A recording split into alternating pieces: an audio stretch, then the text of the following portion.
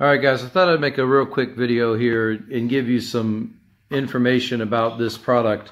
So here you've got the eSheen ROTG01 receiver for FPV. First off, I want to just tell you, alright, what's it used for? This is used for FPV cameras, like little drone like this. You can record, or somebody else can watch you flying. Or even big quads like this. If you can, your FPV camera on there, you could see what's going to be seen in the goggles and record it on a phone or device. So it's a pretty nice thing. So let's take a look. First off, these don't work. So what has come with the device isn't going to work, and there's no instructions. It's just, this is exactly what you see. What you see here is exactly what's in the box, and you're like, what the hell? Thank God there was some YouTube videos so that you could figure out what's going on, so I thought I'd throw one up for people too to help. So this thing, if you're going to need a cable like this is the cable you'll need. It's a regular USB cable, and I have a USB adapter on there that came with my phone. So if you have a phone, whatever, you'll need an adapter that goes into your phone so that it will actually be USB, because this end is just regular USB.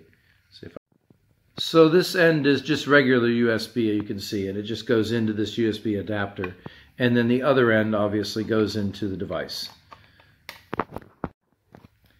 So once you get a regular USB charging cable like this, and you get your adapter for your phone, you're going to go ahead and open up the app, which is exactly that app right there. So they don't even tell you that, so I had to find that out from online too.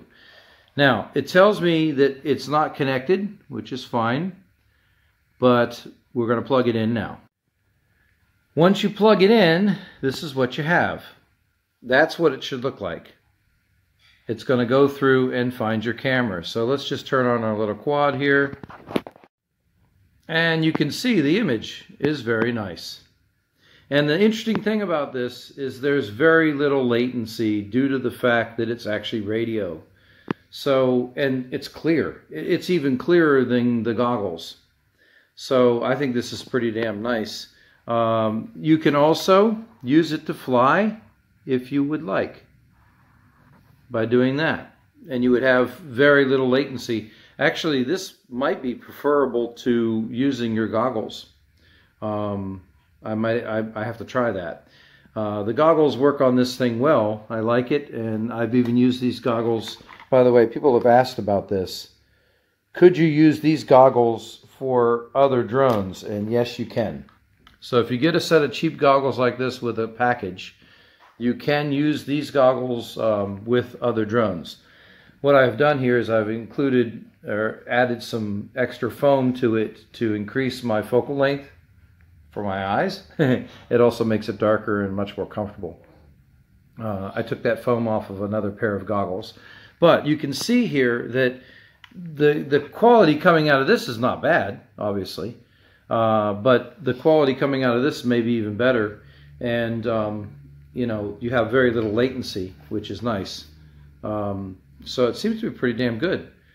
You could even put a more uprated antenna on here, so that's good too. It's pretty cool. So this product, this is how you use it if you want to use it.